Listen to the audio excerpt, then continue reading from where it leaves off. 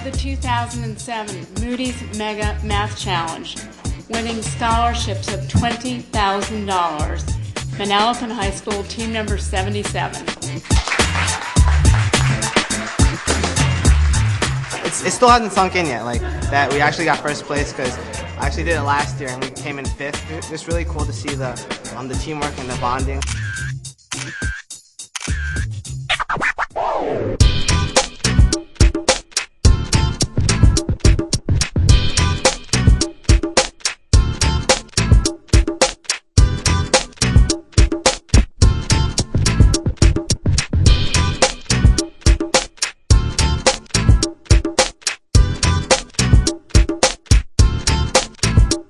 The scholarship money is definitely an advantage. It's not something that we, per se work toward just for that. Definitely going to need that for college, especially paying $50,000 a year.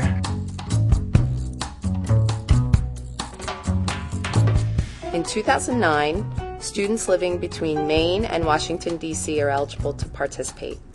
You need 3 to 5 students on a team, and you need 1 teacher to act as the coach. The students really put a lot of time and effort in, and they did a wonderful job. They should be very proud of themselves. The challenge is unique because it's entirely web-based. So the students come to the web, 7 a.m. in the morning, they download the problem, they have 14 hours to complete their solution paper, and then they upload their solution at the end of the day. Overall, it's a really good experience working with everyone, putting your brain together. Of course, there's rough spots, trying to pick which music to listen to.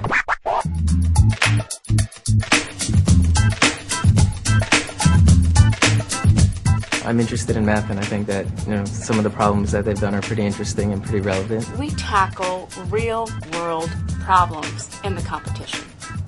Social security, a risk management portfolio question, a question about the environment and the wisdom of using ethanol. One of the things we've learned from students, the feedback we get is not only was it fun, but they really for the first time saw that they could really do something useful with mathematics.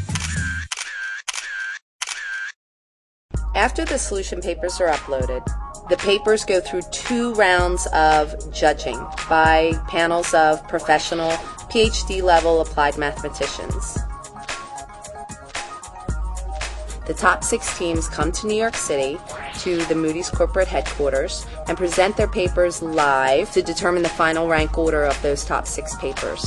So the question becomes, are there better ways for the United States to obtain energy independence? For the past 5 years, the average rate of inflation has been 2.63%. You have your brilliant math kids, but not every person needs to be co-captain of the math team. You also want to have maybe a good programmer, maybe a good writer, maybe some people who are great at doing research. I think I learned that you can apply everything you learn to lots of different situations, because even for this project, which wasn't really computer related, I was able to write a program to simulate corn prices in the future.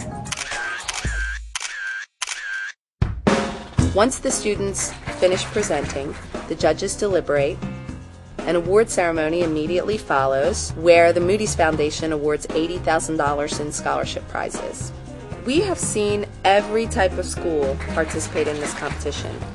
Public, private, Catholic, magnet. No school should be dissuaded from participating because they feel that they don't have the reputation or they don't have a math team. The winners of the 2008 Moody's Mega Math Challenge, High Technology High School, Lincroft, New Jersey. Students have told us that their experience in participating in the challenge has given them team building skills, time management skills, new leadership skills, and greater interest in pursuing careers and studies in applied mathematics. The competition was really tough, and to win that is really an honor. We worked really hard on this for a long time, and it just feels really good to be able to finally get, recognition for all your work.